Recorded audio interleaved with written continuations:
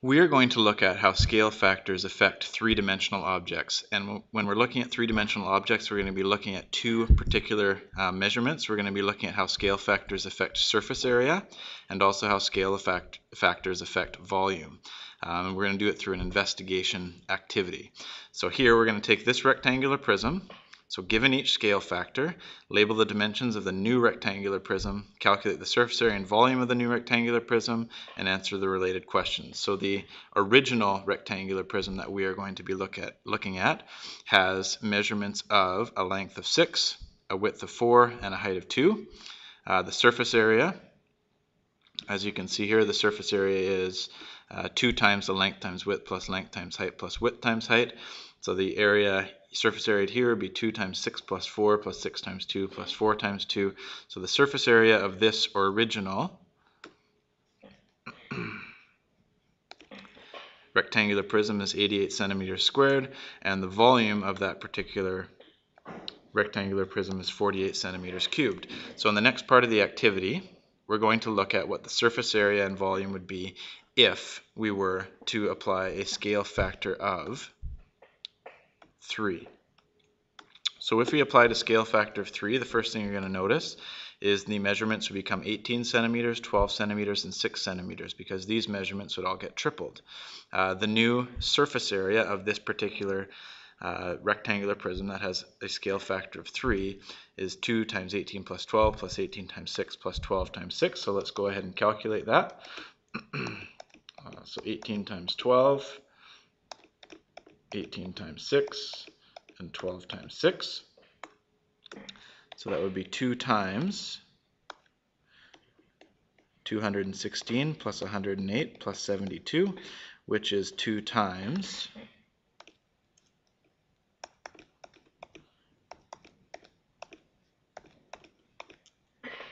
396, and 2 times 396 is a total of 792 centimeters squared. So the next question, part B, says the original surface area, which we know in red up here, is 88 centimeters squared. So in other words, 88. When we take that original surface area, what do we multiply by to get the new surface area of 792? And to figure that out, we could just divide the 792 by 88, and the answer here would be that we multiply by 9. We'll look at this relationship later on, okay? And maybe I'll do this in blue. You'll see why later. All right, the next part of the activity, let's go ahead and figure out the volume of the new rectangular prism, which is just 18 times 12 times 6, which is 1,296 centimeters cubed. And part D says if we take the original volume, which is 48, what do we multiply by to get the new volume of 1296? And the answer to that is we multiply by 27. Okay, let's do the next part of the activity. So what we're going to do is we're going to take this original rectangular prism and apply a scale factor of 1/2. So if we apply a scale factor of 1/2, we'd have measurements of 3, 2, and 1, because 1/2 of 6, 4, and 2, the original measurements, is 3, 2, and 1. So part A here, determine the surface area of the new rectangular prism. That's 2 times 3 times 2, which is 6, plus 3 times 1, which is 3, plus 2 times 1, which is 2, or in other words, 2 times 11, which is 22 centimeters squared. That's the surface area of the new rectangular prism. So part B says the original surface area, which was 88, times what gives us the new surface area. Now to get 88 to 22, what do we multiply by? It's going to be a decimal number, and that decimal number is 0.25. Okay. The last part, part C, what's the volume of this new rectangular prism? Well, the volume is going to be 3 times 2 times 1, which is 6 centimeters cubed. And the question is saying, what do we do? So part D, if we take the original volume, and the original volume again was 48 centimeters cubed, what do we do to that in order to get the new volume, which is 6? Okay, and in order to get the new volume, what do? I can just do 6 divided by 48. It will again be a decimal number at 0.125.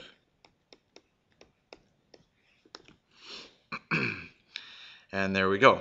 So the next part of this activity is actually the most important part, and we'll get to the key ideas in the next lesson. But what it says, conclusion number 1, what is the relationship between the scale factor and what you multiply the surface area of the original rectangular prism by to get the surface area of the new rectangular prism? So, in other words,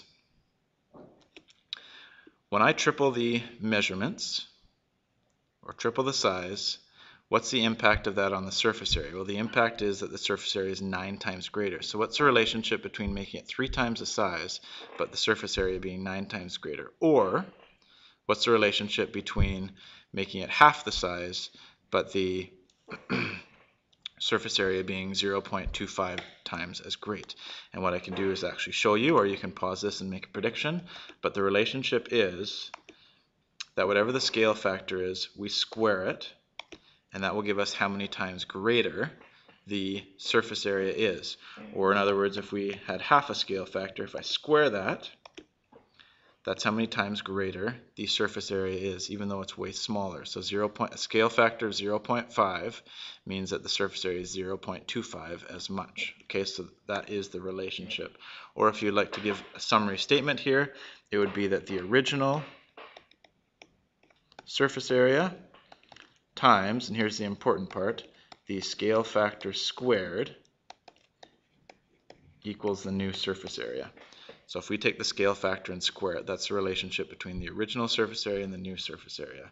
The second conclusion is, what's the relationship between the scale factor and what you multiply the volume of the original rectangular prism by to get the volume of the new rectangular prism? Or in other words, if you need a summary, if I make something, the measurement's 3 times as great, why is it 27 times the volume? Or what's the relationship? Or if I make something half the size, why is it 0.125 times the volume? And the relationship here is that it's the scale factor cubed. 27 is the same as 3 to the third power, or 0.125, and we'll do some practice questions in future lessons. 0.125 to the third power, the original scale factor I should say, 0.5 to the third power is equivalent to 0.125. So in conclusion then, we'll apply this in future lessons again. What we noticed is that the original volume times, this will take some practice, the scale factor cubed is equivalent to the new volume. Okay, and we'll do the key ideas in the next lesson.